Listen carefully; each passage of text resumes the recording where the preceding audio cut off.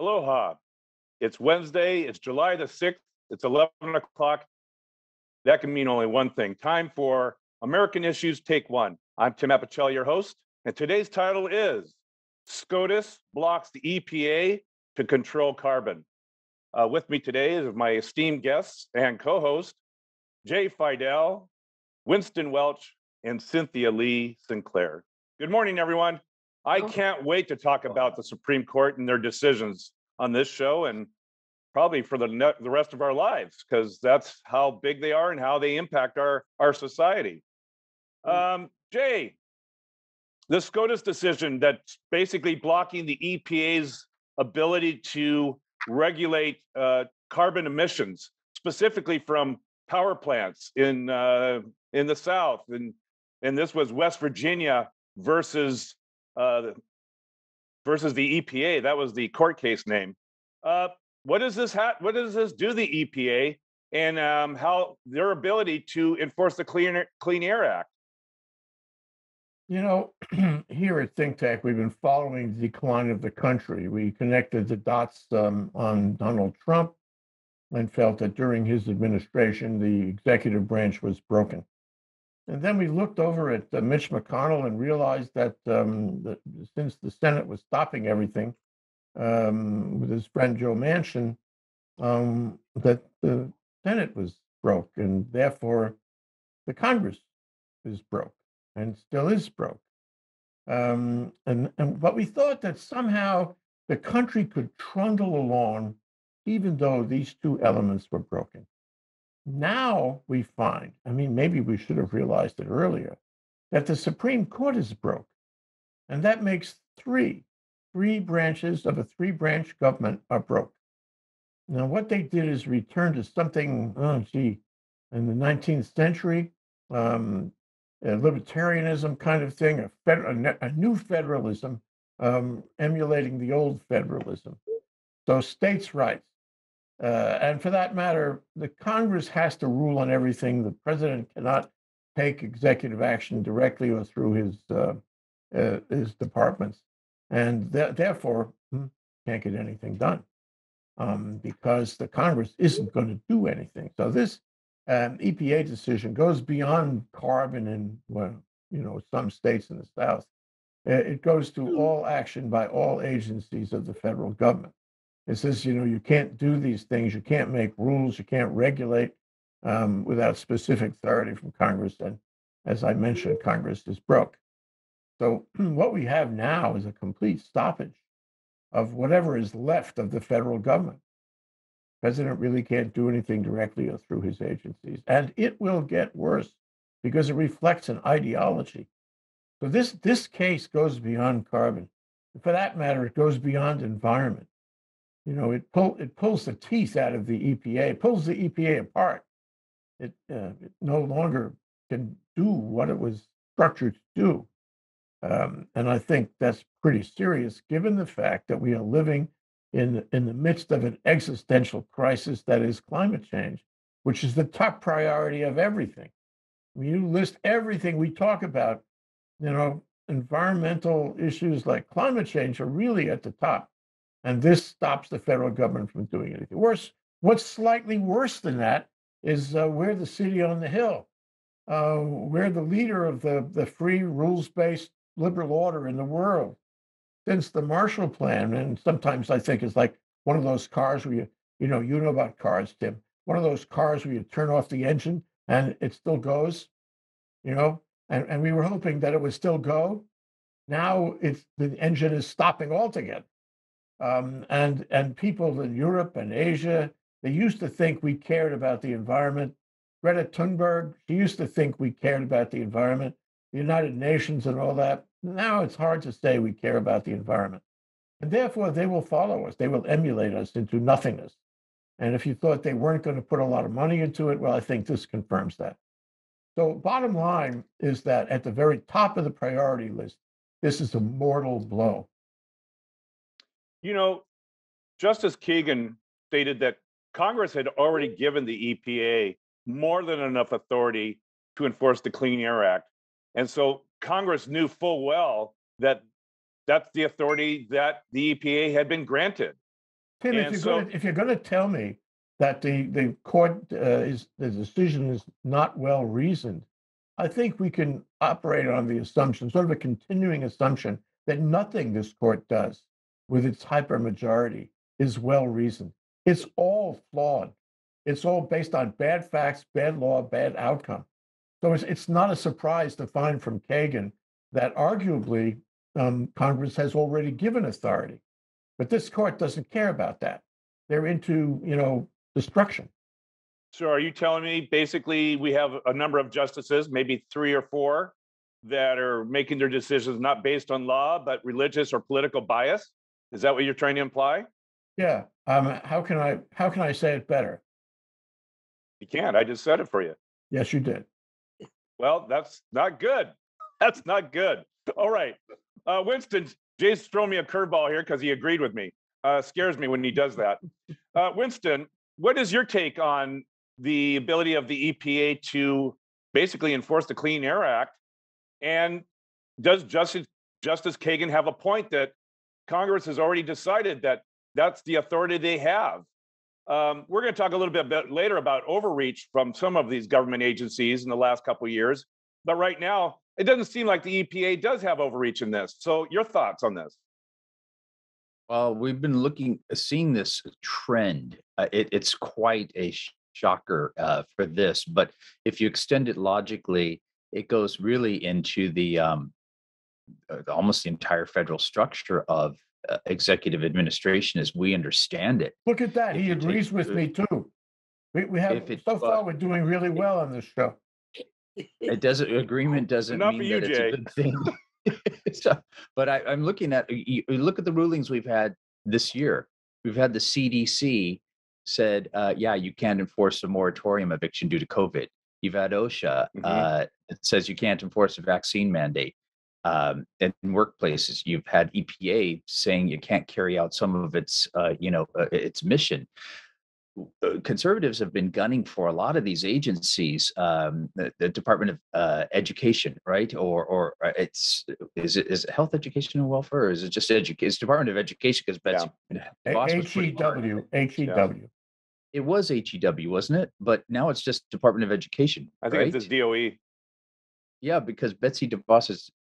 In any event, I mean, that effectively gutted it as much as they tried there. But here's the courts. This is a different thing. This is not the executive putting in someone like Betsy DeVos in charge of that. But when we're seeing this theory that's been given, the non-delegation doctrine is the outer bounds of this campaign. We're seeing these new legal terms that we really haven't been exposed to before, but we're talking a wholesale change in the way our nation operates. So are they going to then prevent California from establishing its own rules like it has been allowed to do? And it just squeaked by in a ruling last year or this year when I remember when it came up for up in the courts. So maybe it's if there's a I don't even want to call it a silver lining, but the states, if we're going back to that idea of states' rights, there was a really interesting article in the Times in England called "Why America's in Such a Mess," and it talks about how we're devolving a little bit, I think, faster than this fellow Adam Smith was proposing, but essentially that the blue states may then turn the states' rights things on their head and say, okay, if you're not going to do it at the federal level, we are going to take it based on your logic, and we're going to enforce these stronger things. But how does that work? Pollution from one state drifts over into the other. So this is a can of worms that's opened up. Where do you even draw the line? There's been so many just really extreme decisions in the last week that it's shaking our understanding of what our federal system is all about. And I think there's just a lot. There's too much to tackle in this Winston, show. can you help me with something? You mentioned that the Supreme Court is turning it over to the states. And indeed, on Roe v. Wade, that's what they did. At the same time, in this EPA case, they turned it over to Congress, which is broke. And so which is it? Is it Congress, or is it the states, or is it anywhere where nothing will get done? Is It's it anywhere which somehow feeds the ideology of this court? it's both. It's neither. It's whatever advances their agenda. And in this case, right, the Congress in under that jurisdiction that the Congress cannot delegate to an executive branch any power. This is ludicrous. I mean, Congress relies on that, and we have relied on an administrative army to take care of these rules and writing these things. But when you say suddenly that's not going to happen, and Congress is supposed to somehow do this, when they can barely pass a budget, in a I don't even want to call it a gridlock. It's a polarization. The other thing that's more scary, I think that is maybe we want to bring up in the show, but maybe it's a topic for another time, is this idea of the independent state legislature theory, which is another thing I'd never heard of before, really. I mean, I had in passing in sort of just some um, rarefied Trumpian arguments, but this is the idea that that legislatures have the ability to call elections as they see fit, and this is a really absolutely game changer if this goes through. And there was an article in Well, the Supreme Court LA already Times. decided that judges are not going to render their decisions that would affect that. That was the decision last They week. have. Yes, but there's an article on July 5th, which yesterday by Lawrence Tribe and Dennis Aftergut in the LA Times yesterday, an opinion on this, and it sort of lays it out of what we're really talking about, called the Supreme Court is poised to cut the heart out of majority rule. My hope is that, and as the fellow Adam Smith in the Times says, that maybe we've reached, I think after this weekend, I don't know, but he likens it to prohibition, that the extreme right has overplayed its hand, and people are gonna be really shocked and say, I don't recognize this nation, whether it's right, left, or center anymore, and that there will be some desire to get back to that. That said, when you have 7 or 9 justices that are deciding things, it really doesn't matter maybe what Ma and Pa Kettle think so much, because they may just go along with it as the frog in the pot gets warmer and warmer and warmer. Okay. Good points, Winston. Cynthia, some of the points Winston made leads me to this question for you. This decision by the Supreme Court not only affects the EPA and their ability to implement the Clean Air Act, but reference was made to the CDC on how it was going to mandate to halt evictions. Isn't that government overreach that wasn't really part of their bailiwick, that wasn't part of their wheelhouse to halt evictions? For the CDC to halt evictions, wasn't that overreach? And the question is, if it's not overreach, then why did the Supreme Court say the CDC doesn't have the authority to halt evictions? Well, we've just discussed why the Supreme Court thinks it's okay to halt whatever it feels like, right? If it doesn't happen to fall within what they like, they can get rid of it. As far as the Supreme Court coming in on legislatures having power over elections, 6 states already have that. And there's I think 8 states that are in process of trying to get it passed in their state senates. So, granted, we don't want it to be a federal thing like the Supreme Court has already said it's going to do in the next session. But we've already got it happening. We've got to realize this isn't something that might happen in the future. Well, this is something that's already happening. We need to do something about it now. And I have seen, since I got up this morning in the last 3 hours, I have seen 5 commercials for that American Edge project. They're talking about how the government's trying to get rid of tech jobs and is cutting American jobs. And it's just if you look up the American, Edge project, it's far right, conservative, misinformation type of an ad. So why are they showing it 5 times in 3 hours on MSNBC and CNN? So these kinds of things are happening regardless of what the Supreme Court does. There's a couple things I think that are important in regards to the Supreme Court that we're talking about here, and maybe some people aren't quite aware of what's going on, right? The Supreme Court said there was no congressional authority for the EPA to make up its own rules.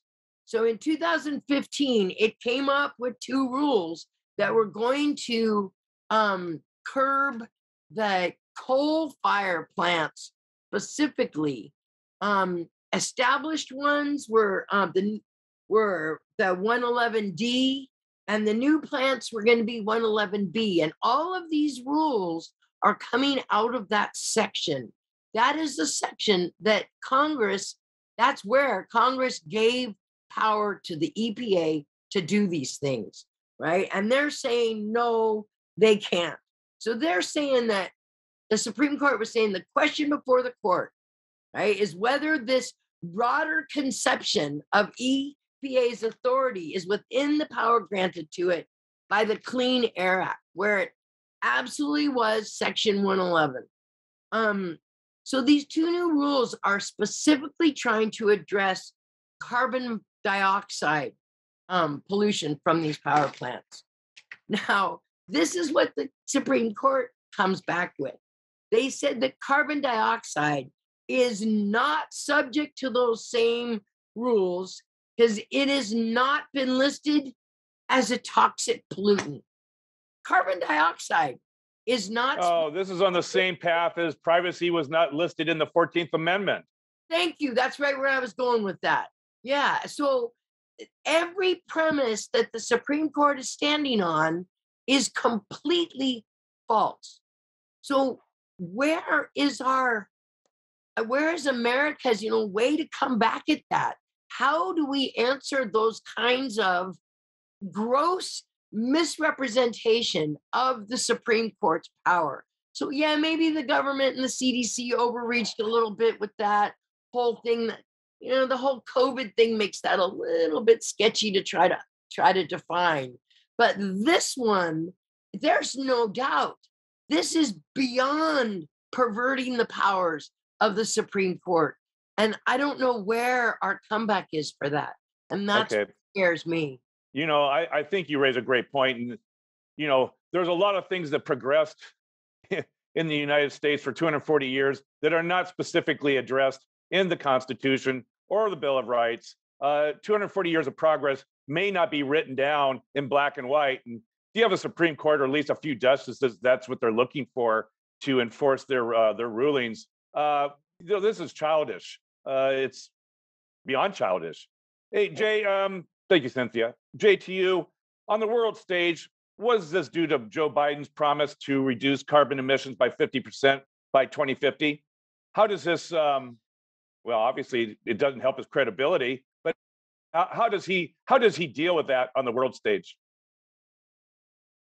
I wanted to address one thing before I get to that, Tim, and that's the Adam Smith suggestion that this is something like prohibition, per Winston's thought. Prohibition lasted for 10 years, roughly, and the country realized that it was damaging and silly and wasteful, and it generated the mobs, is what it did. It had all kinds of bad effect, and I guess people got the idea there was a change in the political direction of the country. We were in a depression already by the time it was repealed, and so there were factors that played in causing the repeal. But I don't see an easy comparison between prohibition and the solution to this problem. I may sound, negative and pessimistic about it, but I think all three branches of government are broken. If we're looking today at the Supreme Court, it's going to be broken for a while. There's a supermajority that's super right wing, and they don't mind making decisions that are not based on the facts or the law. To wit, all the factual mistakes they made in the Seattle football coach case has been the subject of great criticism over the past few days. I mean, I think they're hopeless. They're gone. And forget about them coming back like prohibition. They're not going to come back. So we have to look, I'm sorry to say, all you guys, we have to look at the worst side of things because the country is in a major decline. And really the question on that is, where are we going from here? It is not a good place. And to answer your question about the global effect of this, I mentioned earlier that I think many things that have happened in this country, the three branches of government now clearly broken, are a huge message to the world that we have lost it. And of course, if the conservatives get in next November, and again in 2024, that will confirm the message, and it will make it clear that we're not going to support them. In Europe, we're not going to be able to do anything because we can't get the government together. And even if we have a moment of clarity, it changes. It's an indictment of democracy. And Xi Jinping can say, look at those guys. They're a bunch of clowns. They can't get it together on any level, including the military level. I'm sorry. So the answer is people have followed us, many countries, the United Nations, good part of those 190 countries have followed us about climate change. Why should they now? We can't do it. And this is an indication of temperature, if you will. In the middle of a hot summer with heat waves and forest fires and floods and all kind of indicia that we are suffering more every day from climate change, the Supreme Court, cuts off climate change at the ankles. So how can another country say, oh, the United States is the leader in dealing with climate change? We are not, and we're not going to be for a while, maybe longer than prohibition. Okay, to that point, Jay, Donald Trump took us away from climate change on the world stage, and the rest of the world said, fine, they're vacant. They're not here. They're not participating. We'll go it alone. Now that the EPA doesn't have the ability to reduce carbon emissions from coal plants, which is a major source of our emissions, does the world continue to say, well, it's like Donald Trump is back at the helm, so let's keep going alone without the United States? Is that what's going to happen? Or do they say, let's work with President Biden and see if he can do a workaround, do some kind of trick of the administration or executive order? Which way do you think Europe and the rest of the world will go with this? They're going to give up on us. With Trump, he did everything he could to undermine efforts at climate change, and he had the Senate under McConnell and Joe Manchin to help him. And so two branches of government were pulling the rug out on efforts at climate change. So then Joe Biden gets to be president. He tries really hard. He tries to bring Europe together, to bring the United Nations together, to get it going again. And to some extent, he succeeds. But, the undermining feature is that everyone in the world knows our government turns over, or should turn over, every couple of years, every 4 years anyway. So now the Supreme Court has dealt the executive EPA is part of the executive, right? Done the executive a mortal blow because now the Congress isn't going to do anything. A Republican president won't do anything. Joe Biden, the one glimmer of light who understands climate change, wants to do stuff. He's been cut off at the ankles because his agencies can't perform. Not only EPA, but so many other things. They've telegraphed exactly what they're going to do. They don't care about it. They don't believe in it. There are a lot of people in this country don't believe in climate change right now today. So what I'm telling you is that if I'm in Europe, or for that matter, I'm in Asia, I say the United States is finished on its leadership in climate change. Why should we do anything? They won't fund it, and we're all cooked. Okay. What was your comment, Winston? There was something about the steam in the pot and the frog. We're cooked. Cooking. And well, yeah, but I don't, honestly, just between us girls, I don't think we can come back. I think we're over the Rubicon. Okay.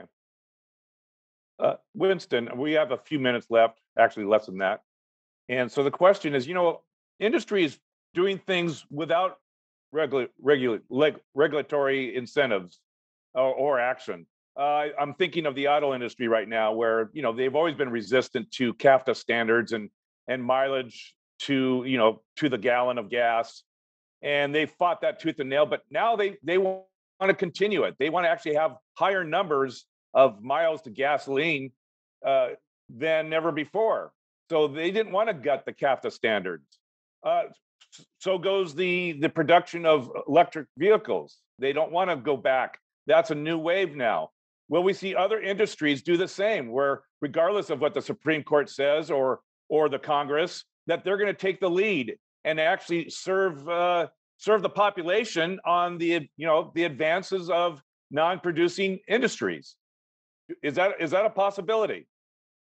Absolutely. And, it's going to be driven by economics at the end of the day, that as these alternative energy sources become cheaper and more reliable, you're already looking at essentially Hawaii is going to become carbon neutral in just a few years. Now, how we're going to do that, we're still trying to figure out. But essentially, these technologies involving waves are every year they're just getting more and more efficient. So it's going to be at some point more expensive to burn things, but we're not there yet.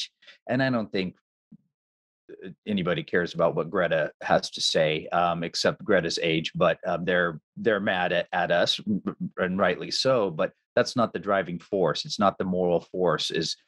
Oh, how about climate change? They're not really worried about that. You might feel it like it's super hot this summer, or we had 59 inches of rain in Sydney in a day. Those sorts of things, and people know that there's climate change, but they just don't want to look at it. It's just like when you figure out there's not a Santa Claus. Your world is kind of destroyed for a while. But I'm more concerned with where our nation is heading. Not exactly in the EPA, but as a whole of how. And I saw this in opinion after opinion about celebrating July 4th and our nation's our basic structure of who we are and what we stand for is really just right in front of us. And Jay thinks we're over the Rubicon. I'm not sure that we are yet, but we're definitely in a place where we're seeing a lot of very different vistas. We don't know how that's going to look, but I would, if I could predict something for the next while, I don't see this changing, but maybe we'll pull back from the precipice as we pursue some sort of more extreme federalism in, maybe along the line of the baby bells and how they were broken up as Western Bell and Mountain Bell and that sort of thing.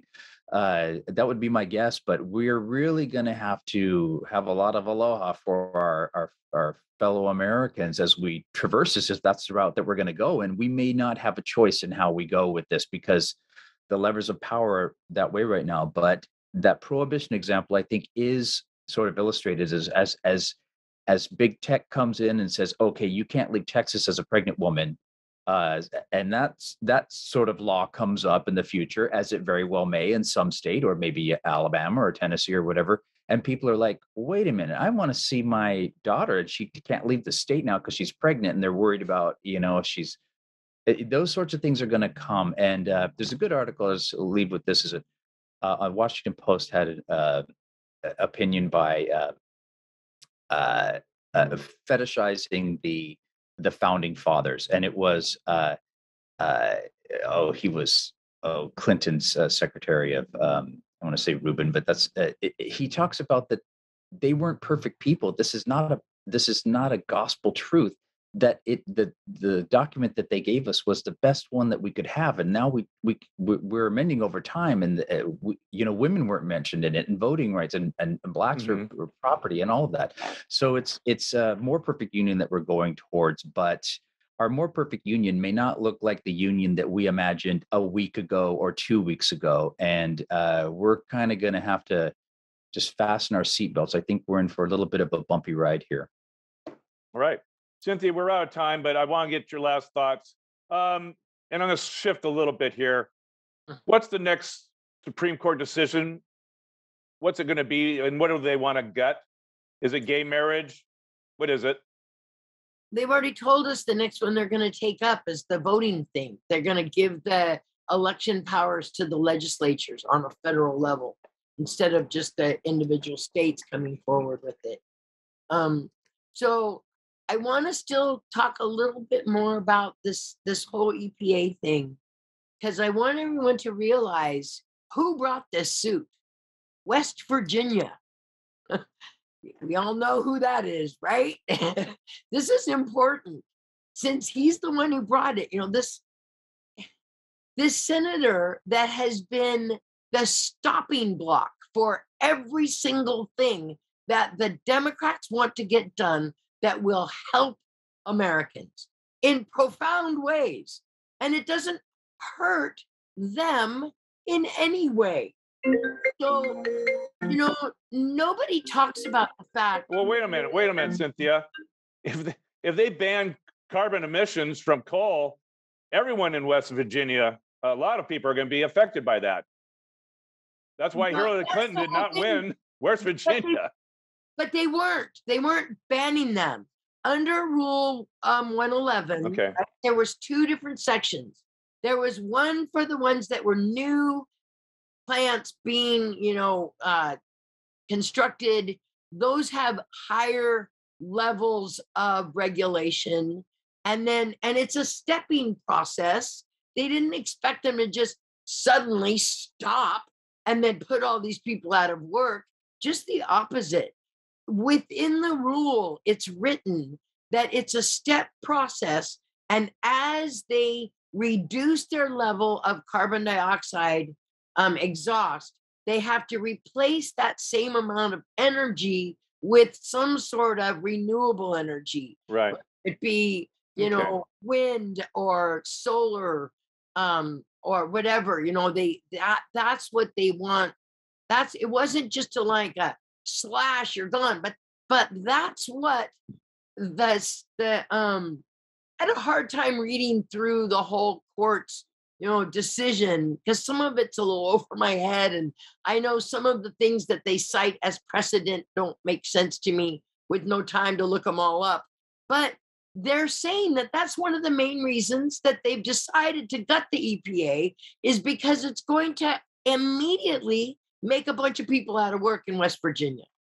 Well, that's not exactly true. So there you go. Another falsehood in this decision that's been made. And I think the fact that it was, West Virginia and Joe Manchin that brought this whole thing about, but it started in 2019, actually, under Trump. We're not going to be able to probably have time to go through that history, Cynthia. I'm sorry. We are out of time. Hey, Jay, your last thoughts and word, please. We've been talking about making a more perfect union. And I would say in our lifetimes, all of us, the union has gotten less perfect and not more perfect. And furthermore, there are people who want to make it less perfect. And as I said, we're on a decline. The one hope I would hold, though, and this goes back again to the comparison with prohibition, is, we're shooting ourselves in the foot. The people in West Virginia are going to find there is no social safety net. At the end of the day, there are no jobs. There's no welfare. There's nobody to protect them or provide health care. And, all of these things are going to be withdrawn. In addition to our civil rights, watch out for that. You ask what's coming down the pike. I think what's coming down the pike, if the conservatives have their way, is freedom of the press. Enjoy that risk. That is very scary. But, the one hope I would have is that if people look down and find out that their feet are bleeding, they're going to realize that they've been shooting themselves in the foot. And hopefully that word will, become clear, and maybe we'll have a reversal like we did in Prohibition, but it has to happen soon. There is a possibility logically that it will happen. The problem is that right now we are in chaos. So it's hard for people to make a clear choice. Thank you, Jay. Yeah, it took 10 years for us to realize that prohibition was really a bad idea. So good points. Winston, your last thought. Okay. Health, education, and welfare was 1953. Eisenhower was president. That's when it started. Department of Education gets spun off in 79. and then the other half got Health and Human Services. So we were dating ourselves a little bit there. EPA. Who starts the EPA? Richard Nixon, Republican, right? Dwight Eisenhower, Republican. We're talking, these were universally acclaimed Republican, Democratic, American initiatives. I'm going to differ a little bit with Jay on this. I think that the last 50, 60 years has seen enormous advances in a more perfect union for many, many groups of people. What we're looking at now, though, is the reversal of that. And that's where people are realizing, whoa, that never even understood a different time when things were different. And they are different, and they were different, and they're going to be different if we don't step up and say, nope, we're not backsliding in those ways. And some of these things might go by the wayside, like the EPA, and it goes down to the states. But hopefully our civil rights, our freedom of the presses, our basic rights, these will be universally acclaimed and upheld. But we're just in for a lot of a great time to be a lawyer. You're not going to be out of work. Not so great. If got to be enough time on the court docket to take all these cases, because they're coming. Thank you, Winston. Cynthia, did you find what you needed to find? I did find what I needed to find. And I've got to say, I used to think that Mitch McConnell was the most dangerous man in America.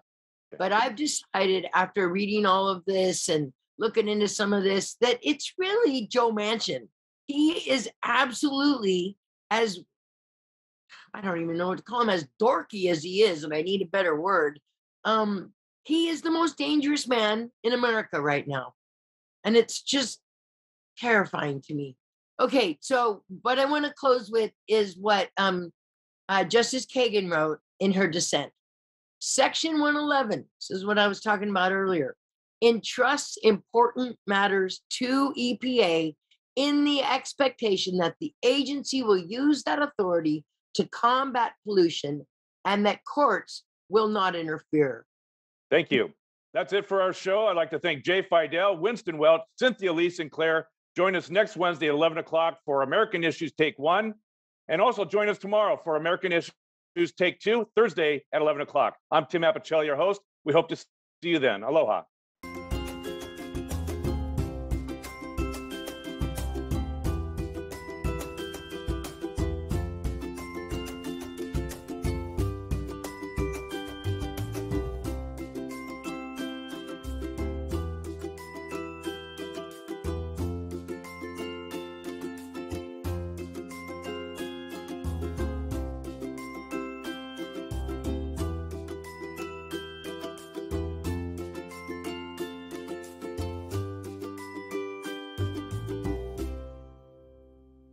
Thank you so much for watching ThinkTech Hawaii. If you like what we do, please like us and click the subscribe button on YouTube and the follow button on Vimeo. You can also follow us on Facebook, Instagram, Twitter, and LinkedIn, and donate to us at thinktechhawaii.com. Mahalo.